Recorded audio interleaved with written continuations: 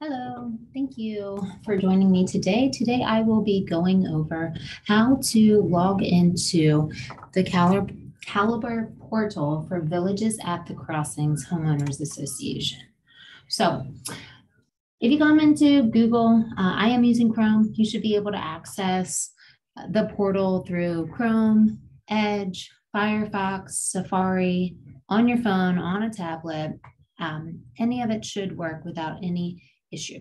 So I am using Chrome. Instead of coming into like Google here and typing in villagesatthecrossing.com, what I would recommend doing, or even www, is not to put it there, but come up here to the top, right up here where it says google.com, and go ahead and put in villagesatthecrossing.com. This will then push you over to our portal. From here, if you have forgotten your password or username, you would click on forgot username or password. You have options to reset it by account number and email, by your username, or recover your username by the account number and email.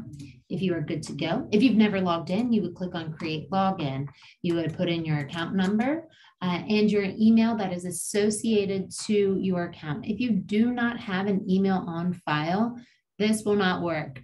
Sometimes you are prompted after you put in your email and you hit submit registration, it asks you for your address. You would put it in. Your unit number is going to be your address. So if your address is 123 Hollywood Drive, the unit number would be 123.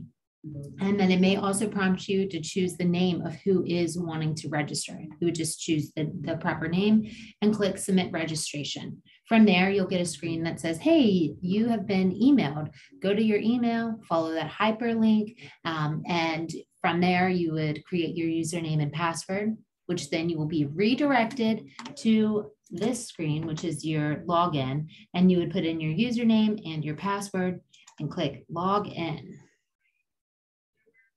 Now from here, you will see on your left-hand side your balance.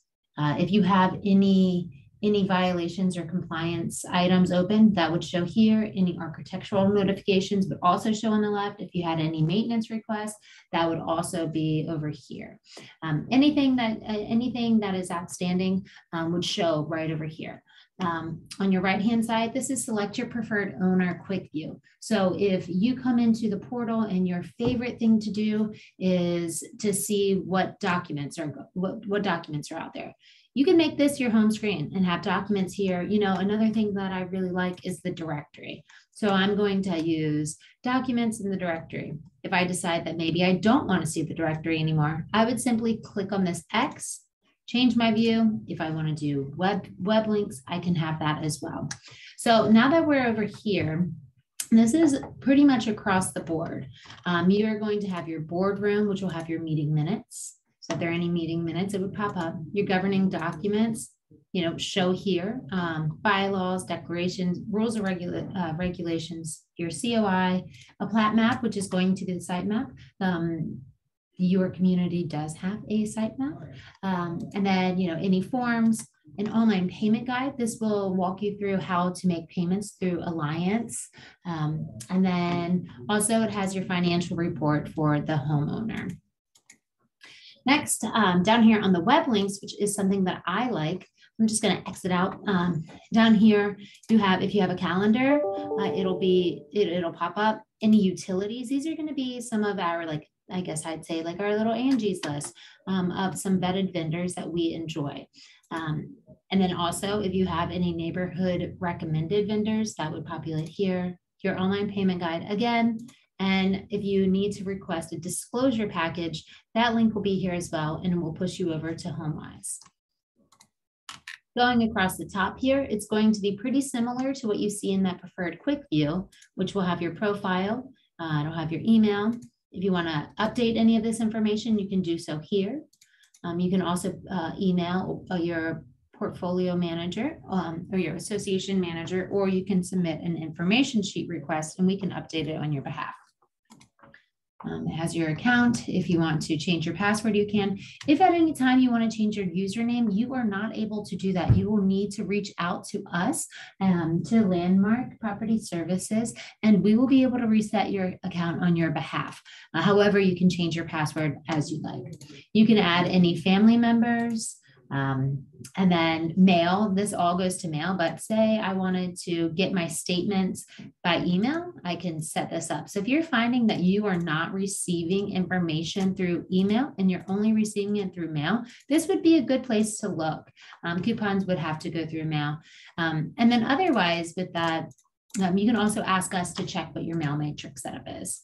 Same thing under directory. If you do not want your name to be showing, email, mailing address, etc., you can just opt out, and then you can submit your settings there. So you would just simply click on, just click on, whichever ones you want, and then submit your settings.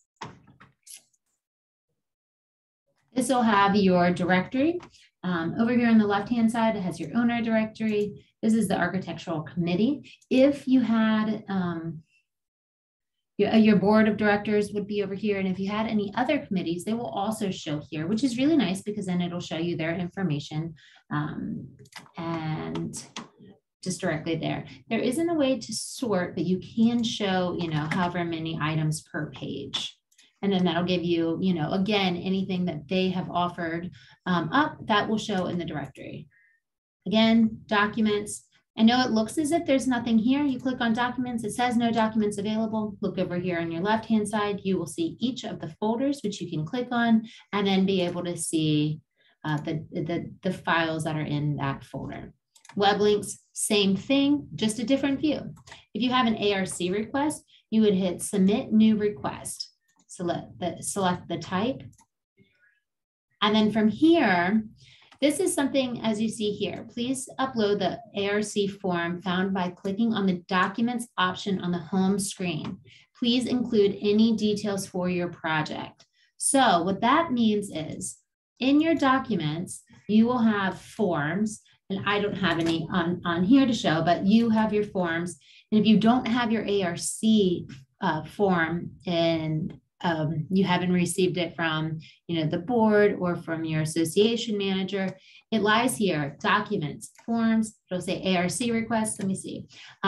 So this would say, ARC request form, and over on the right-hand side, you can view it or you can download it. You can download that PDF, either fill it out, it should be an editable PDF, save it to your computer, and then you can upload it, or you can print it out, fill it out, scan it back to your computer, and then again, submit new request, put in the type, choose your file, and then you can move forward. And then from there, it would get submitted and you will see it here. Now, notes happen, that would be on your association manager side. Sometimes the notes, they email you or they call you. So they don't always come in here, but they should, and it'll end up telling you everything that is happening. So there's that way of doing it. If you have a maintenance request, if your association does maintenance requests, again, this is how you would do it. You would just submit a new request. If there's a common area, clubhouse, whatever it is that's happening. And then you would just put in your description in your issue, and then you would hit submit.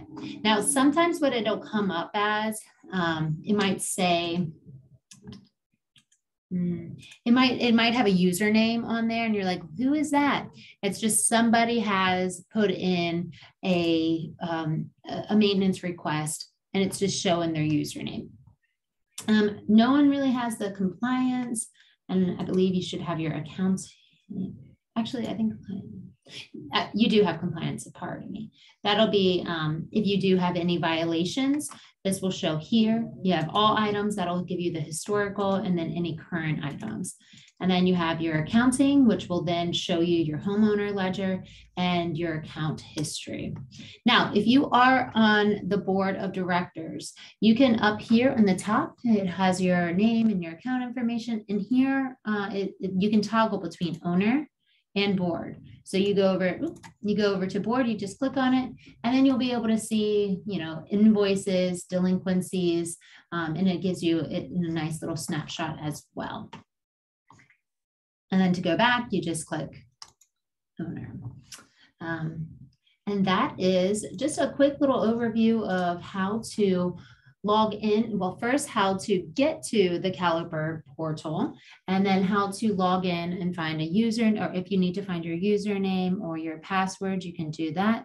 And then logging in, and then just kind of a walkthrough of the test of your Caliper portal.